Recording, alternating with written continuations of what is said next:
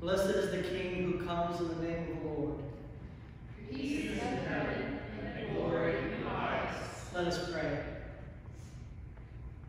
Assist us mercifully with your help, O Lord God of our salvation, that we may enter with joy upon the contemplation of those mighty acts whereby you have given us life and immortality. Through Jesus Christ our Lord. Amen. Amen. When Jesus and his disciples had come near Jerusalem and had reached Bethphage at the Mount of Olives, Jesus sent two disciples, saying to them, "Go into the village ahead of you, and immediately you will find a donkey tied, and a colt with her. Untie them and bring them to me. If anyone says anything to you, just say this, 'The Lord needs them,' and he will send them immediately." This took place to fulfill what had been spoken through the prophet, saying, "Tell the daughter of Zion, look, your king is coming to you, humble and mounted on a donkey, and on a colt, the foal of a donkey." The disciples went and did as Jesus had directed them. They brought the donkey and the colt and put their cloaks on them, and he sat on them. A very large crowd spread their cloaks on the road, and others cut branches from the trees and spread them on the road. The crowds that went ahead of him and that followed were shouting, "Hosanna to the Son of David! Blessed is the one who comes in the name of the Lord! Hosanna in the highest heaven!" When he entered Jerusalem, the whole city was in turmoil, asking, "Who is this?" The crowds were saying, "This is the prophet, Jesus from Nazareth in Galilee." The Lord be with you. And also with you. Let us give thanks to the Lord our God. It is right to give him thanks and praise. It is right to praise you, Almighty God, for the acts of love by which you have redeemed us through your Son, Jesus Christ, our Lord. On this day he entered the holy city of Jerusalem in triumph and was proclaimed as King of Kings by those who spread their garments and branches of palm along his way. Let these branches be for us signs of his victory, and grant that we who bear them in his name may ever hail him as our King and follow him in the way that leads to eternal life, who lives and reigns in glory with you and the Holy Spirit, now and forever.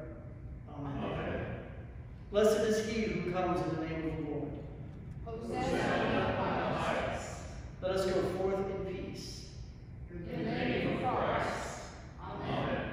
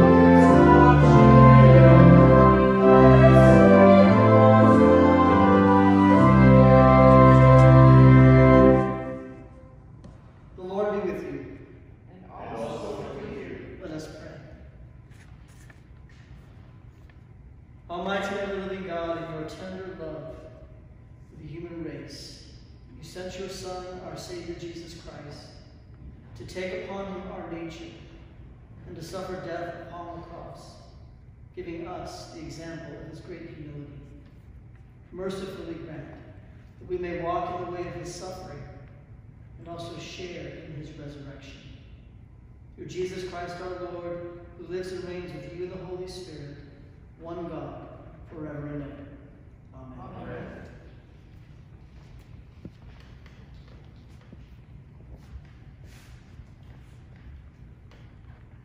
Amen. A reading from the Philippians.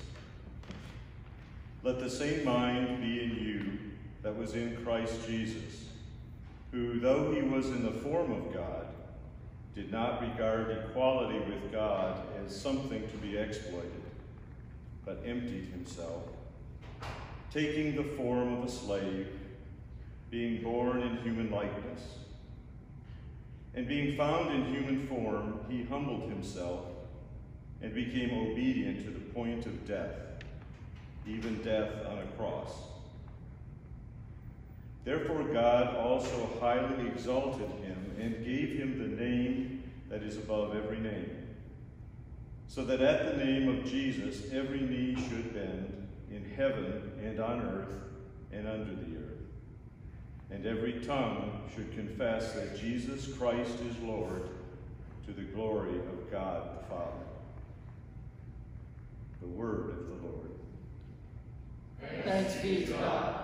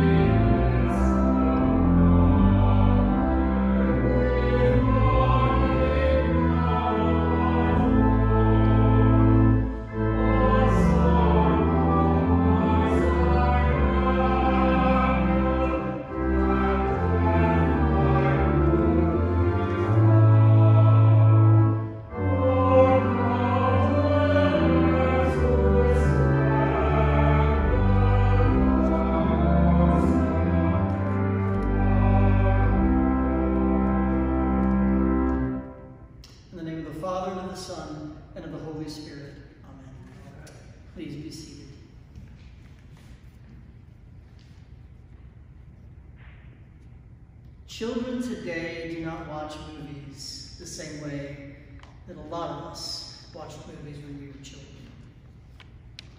When they get a movie that they like, they get their hands on the DVD or the Blu-ray or whatever medium is going to come next, and they own it.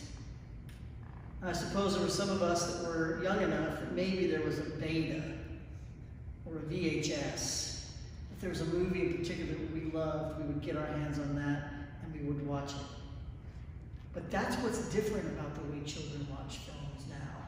If they love it, they watch that film over and over and over and over and over again.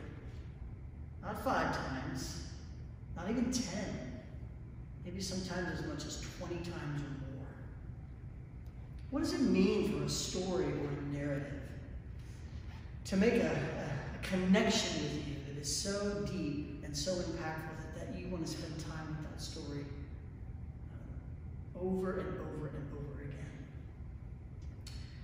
We are beginning this season, this week, the Holy Week as we call it, where we once again step into a story, a film, if you would, that has connected to us in deep and meaningful ways in recent years, decades, and into our past.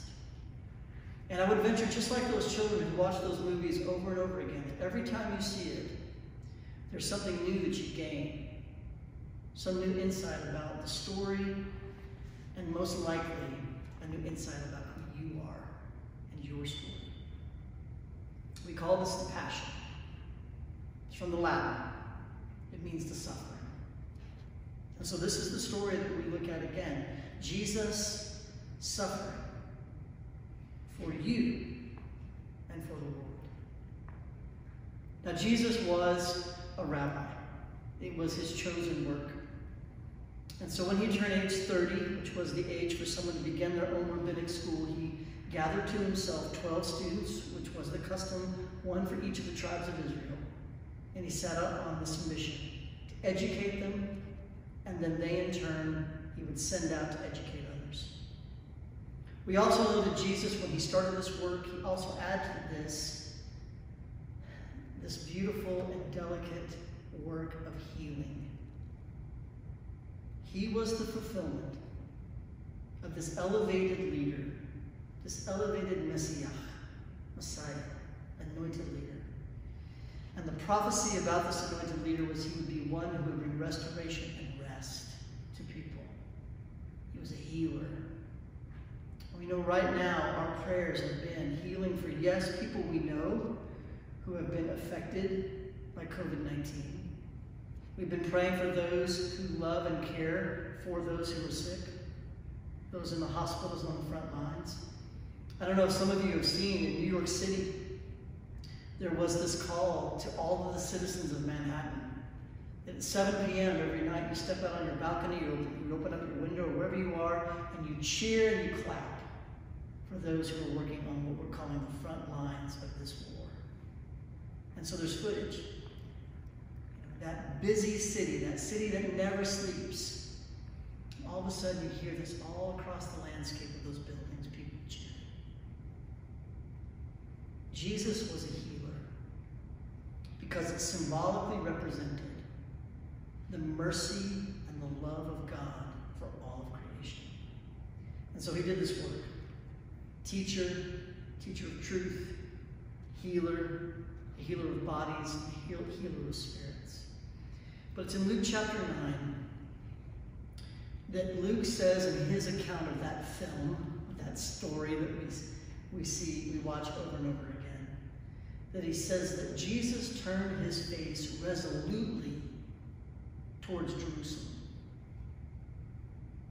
In other words, he knew he was going to Jerusalem, but this time it was for a deeper, harder reason. This would be for his passion. And I like what that word passion does for us. It does point us to the suffering in its roots. But it also reminds us that to truly love someone, it's going to cost you something. That there's some level, small, all the way to this grand act of Jesus. There's going to be something that will ask you to suffer for your love for others. So we're going to hear the story again as Jesus turns his face resolutely towards Jerusalem and to his passion for you. In the name of the Father, and of the Son, and of the Holy Spirit.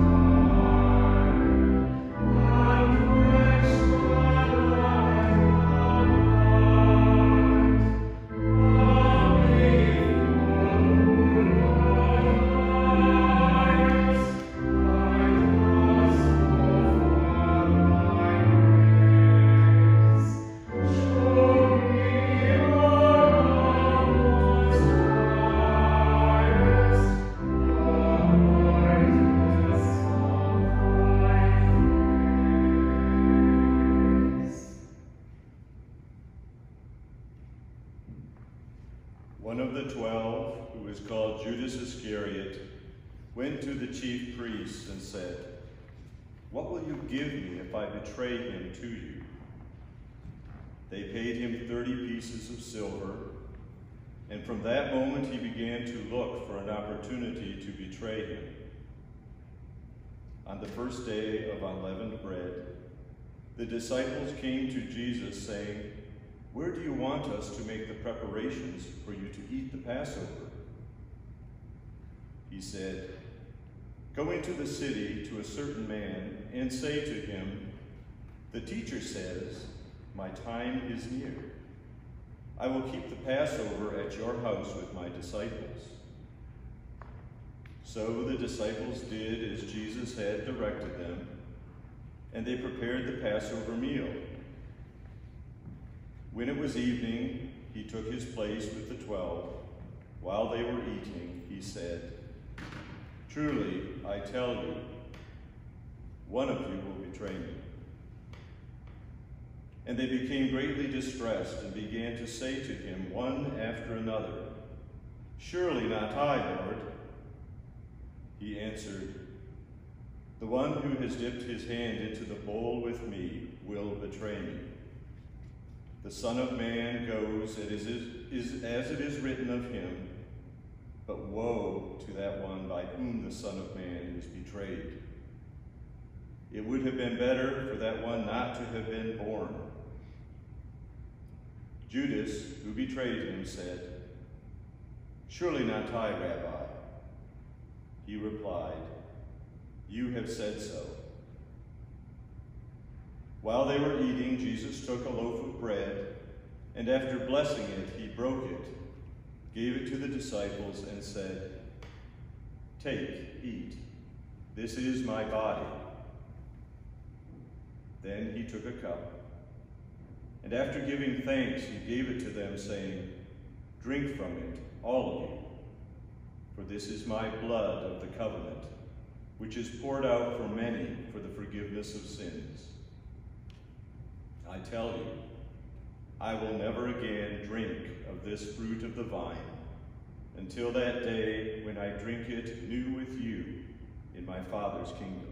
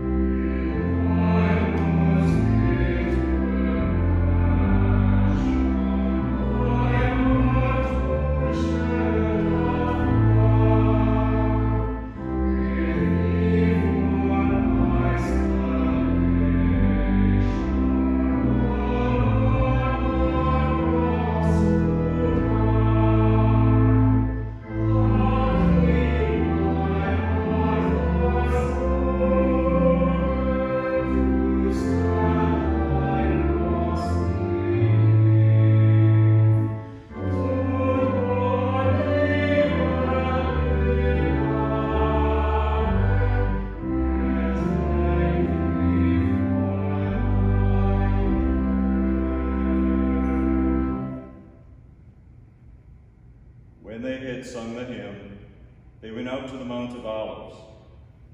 Then Jesus said to them, "You will all become deserters because of me this night. For it is written, I will strike the shepherd, the sheep of the flock will be scattered. But after I am raised up, I will go ahead of you to Galilee." Peter said to him, "Though all become deserters because of you, I will never desert you." And Jesus said to him, "Truly, I tell you, this very night, before the cock crows, you will deny me 3 times. Then Peter said to him, "Even though I must die with you, I will not deny you." And so said all the disciples. Then Jesus went with them to a place called Gethsemane, and he said to his disciples, "Sit here while I go over there and pray." He took with him Peter and the 2 sons of Zebedee, and began to be grieved and agitated. He said to them, "I am deeply grieved, even to death. Remain here and stay awake with me." And going a little further, he threw himself on the ground and prayed, "My Father, if it is possible, let this cup pass from me. Yet not what I want, but what you want." Then he came to the disciples and found them sleeping. And he said to Peter, "So, could you not stay awake with me 1 hour? Stay awake and pray that you may not come into the time of trial. The spirit indeed is willing, but the flesh is weak." Again he went away for the 2nd time and prayed, "My Father, if this cannot pass unless I drink it, your will be done." Again he came and found them sleeping, for their eyes were heavy. So leaving them again, he went away and prayed for the third time, saying the same words. Then he came to the disciples and said to them, "Are you still sleeping and taking your rest? See, the hour is at hand, and the Son of Man is betrayed into the hands of sinners. Get up, let us be going. See, my betrayer is at hand." While he was still speaking, Judas, one of the 12, arrived, and with him was a large crowd with swords and clubs, from the chief priests and the elders of the people. Now the betrayer had given them a sign, saying, "The one I kiss is the man. Arrest him." At once he came up to Jesus and said, "Greetings, Rabbi," and kissed him. Jesus said to him, "Friend, do what you are here to do." Then they came and laid hands on Jesus and arrested him. Suddenly, one of those with Jesus put his hand on his sword, drew it, and struck the slave of the high priest, cutting off his ear. Then Jesus said to him, "Put your sword back into its place, for all who take the sword will perish by the sword. Do you think that I cannot appeal to my Father, and he will at once send more than 12 legions of angels? But then would the scriptures be fulfilled, which say it must happen in this way." At that hour, Jesus said to the crowds, "Have you come out with swords and clubs to arrest me as though I were a bandit? Day after day I sat in the temple teaching, and you did not arrest me. But all this has taken place so that the scriptures of the prophets may be fulfilled." Then all the disciples deserted him and fled.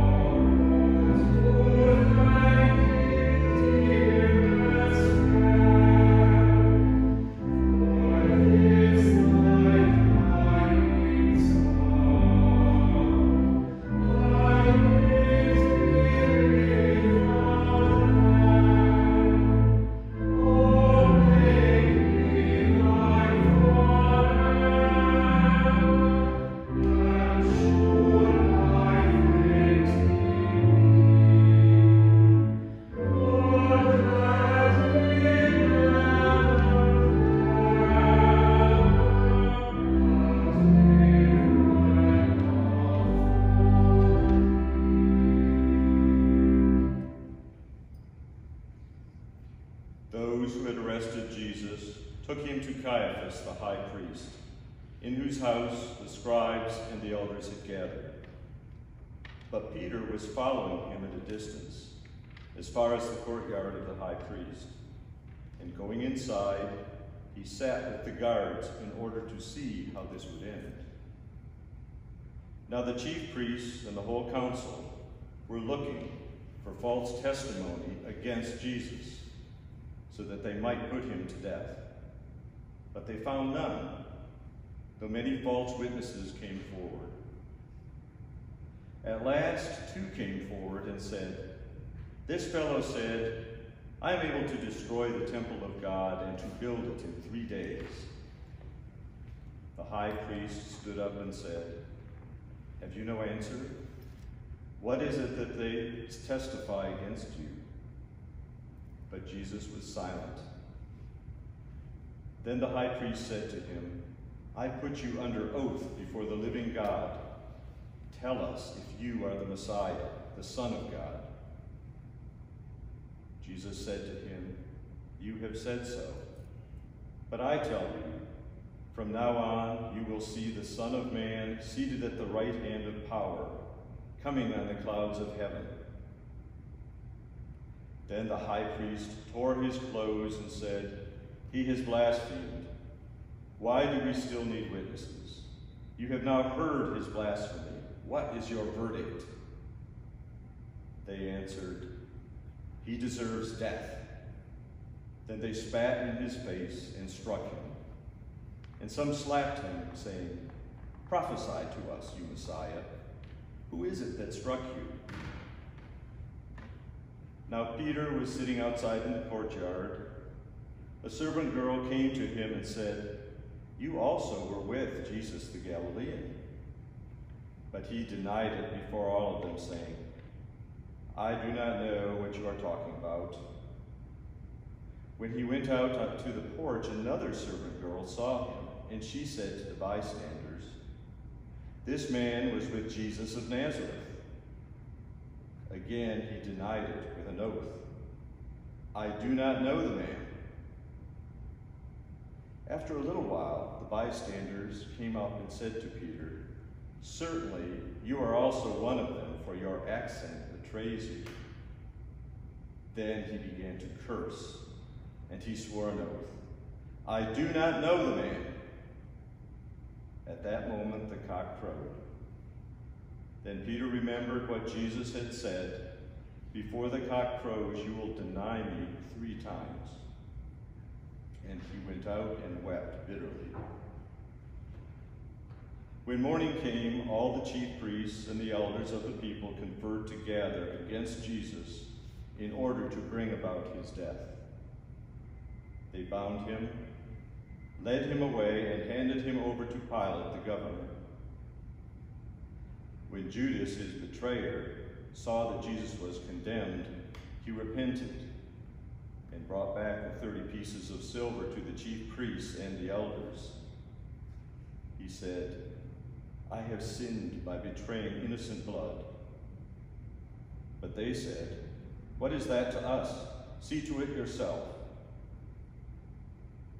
Throwing down the pieces of silver in the temple, he departed, and he went and hanged himself. But the chief priests, taking the pieces of silver, said, "It is not lawful to put them into the treasury, since they are blood money." After conferring together, they used them to buy the potter's field as a place to bury foreigners. For this reason, that field has been called the Field of Blood to this day. Then it was fulfilled what had been spoken through the prophet Jeremiah. And they took the 30 pieces of silver, the price of the one on whom a price had been set, on whom some of the people of Israel had set a price, and they gave them for the potter's field, as the Lord commanded me. Now Jesus stood before the governor, and the governor asked him, "Are you the king of the Jews?" Jesus said, "You say so." But when he was accused by the chief priests and elders, he did not answer. Then Pilate said to him, "Do you not hear how many accusations they make against you?" But he gave him no answer, not even to a single charge, so that the governor was greatly amazed. Now at the festival, the governor was accustomed to release a prisoner for the crowd, anyone whom they wanted. At that time, they had a notorious prisoner called Jesus Barabbas. So after they had gathered, Pilate said to them, "Whom do you want me to release for you? Jesus Barabbas, or Jesus who is called the Messiah?" For he realized that it was out of jealousy that they had handed him over. While he was sitting on the judgment seat, his wife sent word to him, "Have nothing to do with that innocent man, for today I have suffered a great deal because of a dream about him." Now the chief priests and the elders persuaded the crowds to ask for Barabbas and to have Jesus killed. The governor again said to them, "Which of the 2 do you want me to release for you?" And they said, "Barabbas." Pilate said to them, "Then what should I do with Jesus, who is called the Messiah?" All of them said, "Let him be crucified." Then he asked, "Why? What evil has he done?" But they shouted all the more, "Let him be crucified." So when Pilate saw that he could do nothing, but rather that a riot was beginning, he took some water and washed his hands before the crowd, saying, "I am innocent of this man's blood. See to it yourselves." Then the people as a whole answered, "His blood be on us and on our children." So he released Barabbas for them, and after flogging Jesus, he handed him over to be crucified. Then the soldiers of the governor took Jesus into the governor's headquarters, and they gathered the whole cohort around him, and they stripped him and put a scarlet robe on him. And after twisting some thorns into a crown, they put it on his head. They put a reed in his right hand and knelt before him and mocked him, saying, "Hail, King of the Jews!" They spat on him and took the reed and struck him on the head. After mocking him, they stripped him of the robe and put his own clothes on him. Then they led him away to crucify him.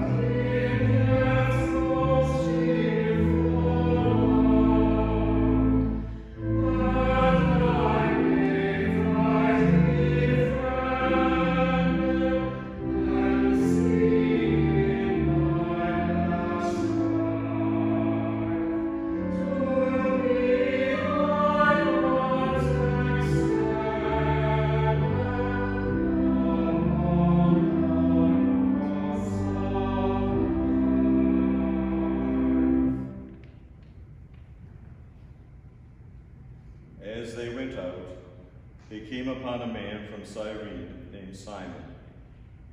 They compelled this man to carry his cross. And when they came to a place called Golgotha, which means place of a skull, they offered him wine to drink, mixed with gall. But when he tasted it, he would not drink it. And when they had crucified him, they divided his clothes among themselves by casting lots. Then they sat down there and kept watch over him. Over his head, they put the charge against him, which read, "This is Jesus, King of the Jews." Then 2 bandits were crucified with him, one on his right and one on his left. Those who passed by derided him, shaking their heads and saying, "You who would destroy the temple and build it in 3 days, save yourself. If you are the Son of God, come down from the cross." In the same way, the chief priests also, along with the scribes and elders, were mocking him, saying, "He saved others, he cannot save himself. He is the King of Israel. Let him come down from the cross. Come down now, and we will believe in him. He trusts in God. Let God deliver him now, if he wants, for he is the Lord. He is God's Son." The bandits who were crucified with him also taunted him in the same way. From noon on, darkness came over the whole land until 3 in the afternoon. And about 3 o'clock, Jesus cried with a loud voice, "Eli, Eli, lema sabachthani?" That is, my God, why have you forsaken me?" When some of the bystanders heard it, they said, "This man is calling for Elijah." At once, one of them ran and got a sponge, filled it with sour wine, put it on a stick, and gave it to him to drink. But the others said, "Wait, let us see whether Elijah will come to save him." Then Jesus cried again with a loud voice and breathed his last. At that moment, the curtain of the temple was torn in two from top to bottom. The earth shook, and the rocks were split. The tombs also were opened, and many bodies of the saints who had fallen asleep were raised. After his resurrection, they came out of the tombs and entered the holy city and appeared to many. Now when the centurion and those who were with him, who were keeping watch over Jesus, saw the earthquake and what took place, they were terrified and said, "Truly, this man was God's Son." Many women were also there, looking on from a distance. They had followed Jesus from Galilee and had provided for him. Among them were Mary Magdalene and Mary, the mother of James and Joseph, and the mother of the sons of Zebedee. When it was evening, there came a rich man from Arimathea named Joseph, who was also a disciple of Jesus. He went to Pilate and asked for the body of Jesus. Then Pilate ordered it to be given to him. So Joseph took the body and wrapped it in a clean linen cloth and laid it in his own new tomb, which he had hewn from the rock. He then rolled a giant stone to the door of the tomb and went away. Mary Magdalene and the other Mary were there, sitting opposite the tomb. The next day, that is, after the day of preparation, the chief priests and the Pharisees gathered before Pilate and said, "Sir, we remember that impostor said while he was still alive, 'After 3 days I will rise again.' Therefore command the tomb to be made secure until the 3rd day. Otherwise his disciples may go and steal him away and tell the people, 'He has been raised from the dead,' and the last deception would be worse than the first." Pilate said to them, "You have a guard of soldiers. Go, make it as secure as you can." So they went with the guard and made the tomb secure by sealing the stone.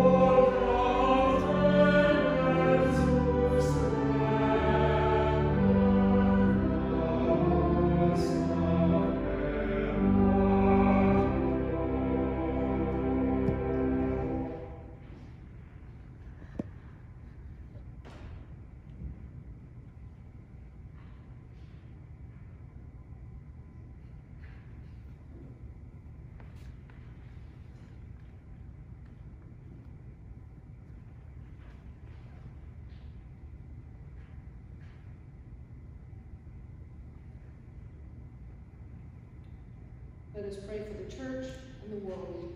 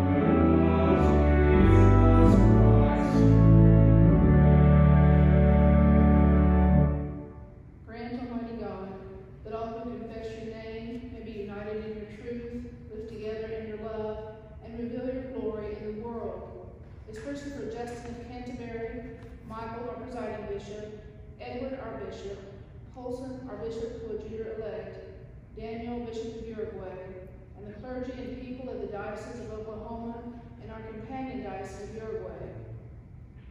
Almighty God, giver of every good gift, look graciously on your church, and so guide the minds of those who shall choose a dean for this cathedral, that we may receive a faithful pastor who will care for your people and equip us for our ministries. Guide the people of this land and of all the nations in the ways of justice and peace, that we may honor one another and serve the common good, especially for Donald, our president, Kevin, our governor, and David, our mayor.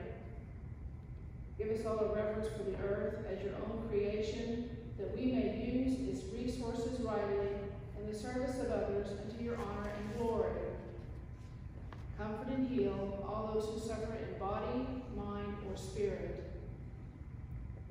For the aged and infirm, for the widowed and orphans, and for the sick and suffering, especially those in need of long-term healing, Jane and Pete Holcomb, Terry Jackson, Ethelyn Mills, Ken and Margot Nesbitt, Alice Costello, Kitty Keith, Joan and Hank Bowen, Ted Colson, Josephine and Richmond Thweet, Lelia Sapper, Linda Rosser, Kathy May, Virginia and Don Ludlow, Susan Ponstein, Mary Crabb, and Margaret Colley. We pray for all in need of more urgent healing, especially Will Schneeberger, Ann Colley Fowler, Hugh Behrman, Kathy O'Connor, Mary Ellen Meredith, Wendy Kuser, Deacon Gary Williams, Gary Baer, Lee Eldridge, Leon Dement, for the needs of all who are impacted and afflicted by the coronavirus, and all healthcare workers on the front lines, and for the special needs of those infected by the virus. Amy Masters, Don Hart. Defend all who are serving our country, especially those in dangerous circumstances. In the Diocesan Cycle of Prayer, we pray for All Souls, Oklahoma City. In the Cathedral Cycle of Prayer, we pray for the ministry of our healthcare team, for all who are celebrating birthdays and anniversaries, and for all who are traveling. Give rest and let light perpetual shine upon those we hold in memory this day, and for the recently departed. Carolyn Bonsteel Gochenbach, Henry Blenderman and Gail Malmstrom, Tim Cott, Mary Totenkall, and we pray that we may share in all your saints, in the joy of your eternal kingdom.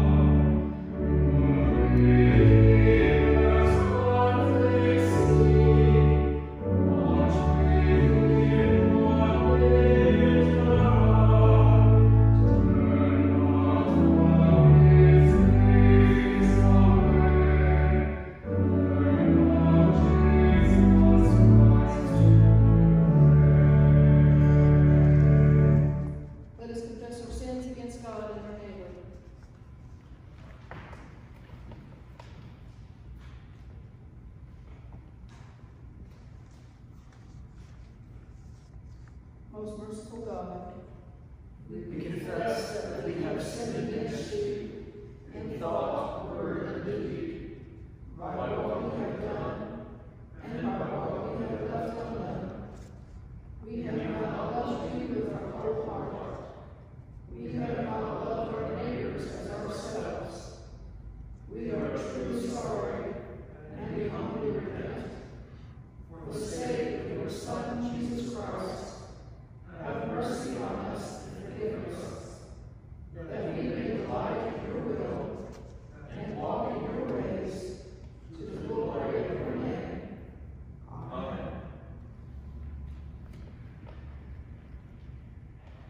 Almighty God, have mercy on you, deliver you from all your sins through our Lord Jesus Christ, strengthen you in all goodness, and by the power of the Holy Spirit, keep you in eternal life. Amen. Amen.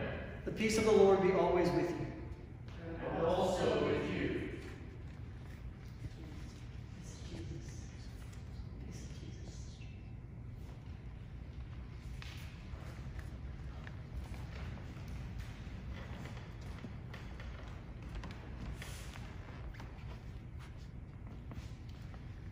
Good morning. It is Palm Sunday, and I wish that you were right here with me, like you usually are, but I'm glad we can do this together.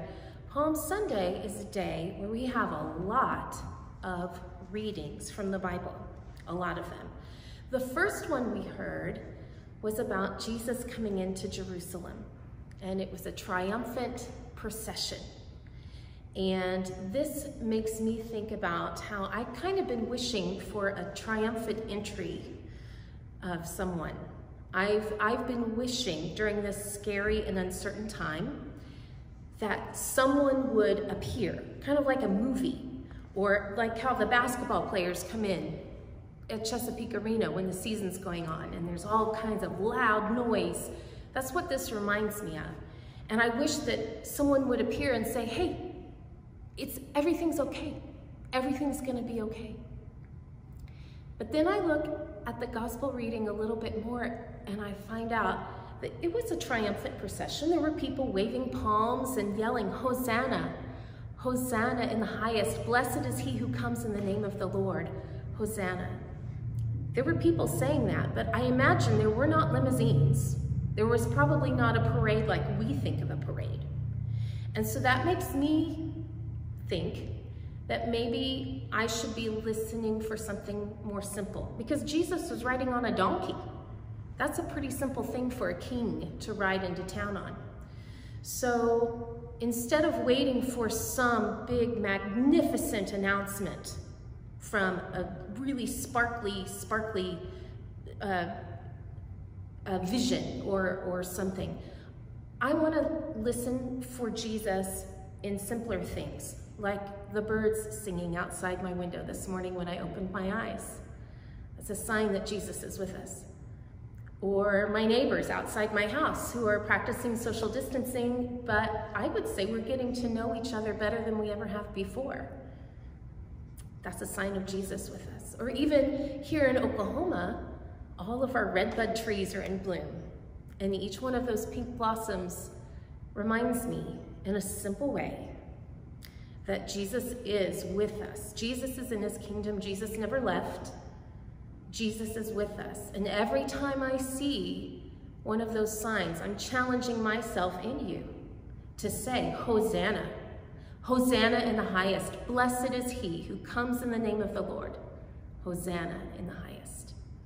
I hope you have a great week. And I hope you know that we are with Jesus, and Jesus says it's going to be okay. He doesn't say it with flashing lights, and he doesn't say it with a big parade of limousines or basketball players. He says it with tweeting birds and with gentle neighbors and with beautiful red bud blossoms. Have a good week, friends.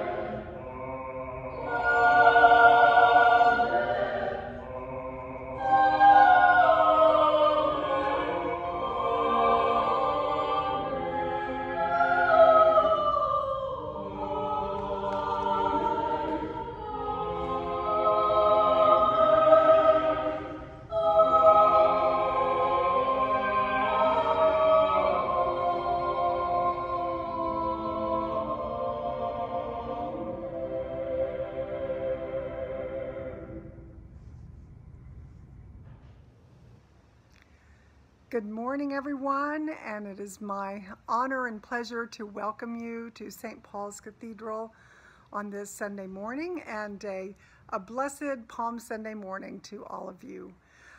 First of all, I'd like to thank everyone who has been helping us and working so well to put these videos together so that we can continue to bring you the church, even though we are all by ourselves. We are by ourselves together. We're separated but together. And a special thanks to the clergy of St. Paul's and to Scott and the singers, and also to Mary Lou Jarvis, who is doing, she's the only one in the altar guild in the sacristy right now, and that in very limited ways, but doing a great job. And then Jack Wise, who is in the office by himself, getting all of the printed materials together, and Mike Murphy, who is helping us so much with the videos. So we continue to be community and finding new and creative ways to be community and to be the church in this new day. And so we thank you for being with us as we move forward and to figure all of this out together. And I'd like to tell you what is coming up for Holy Week. We've got something for you just about every day, and on some days we have a couple of things going. And there's a link that you can click on to get this in print if you want. But Tuesday morning of this week, we're thinking of the children and parents at home with children, and we want to make sure that we give you resources for being at home. So Sandra Opalka is going to be with us for Godly Play, and that's Tuesday morning, beginning Tuesday morning at 10 a.m. So Godly Play, very suitable for not only families and children, but really anyone who wants to get a great experience of Godly Play. Wednesday morning, we continue with my meditations on the daily devotions. That's at 10 o'clock on Wednesday, beginning 10 o'clock on Wednesday. Maundy Thursday, we will have a Maundy Thursday service for you with a stripping of the altar, a modified one, and that's at 7 p.m., beginning 7 p.m. on Maundy Thursday. Good Friday noon will be the Stations of the Cross, beginning at noon. And at 3 o'clock, another event for children, and this is going to be a children and family service of the Stations with our deacon Lance Schmitz, who has 2 little ones at home. So that's another thing for children, and that will be available beginning at 3 p.m. on Good Friday. Holy Saturday, we will have our normal 10 a.m. devotional with Father Tim Shawn. And then Easter Vigil will be Holy Saturday at 7 p.m. And we are going to have, as our preacher, the Bishop Coadjutor-elect Polson Reed with us to preach. So we want to invite you all to be with us on that very wonderful holy evening, and especially with our special preacher. And Easter Sunday, beginning at 8 a.m., we will have our own Bishop Ed as preacher. So we've got an Easter Day service planned for you beginning at 8 o'clock on that morning. And that's what's coming up, and we ask that you continue to be safe, continue to find creative ways to be together as community and to reach out to those you love. And now may the peace of God, which passeth all understanding, keep your hearts and minds in the knowledge and love of God and of his Son, Jesus Christ, our Lord. And the blessing of God Almighty, Father, Son, and Holy Spirit be amongst you and remain with you now and always. Amen. Let us bless the Lord. Thanks be to God.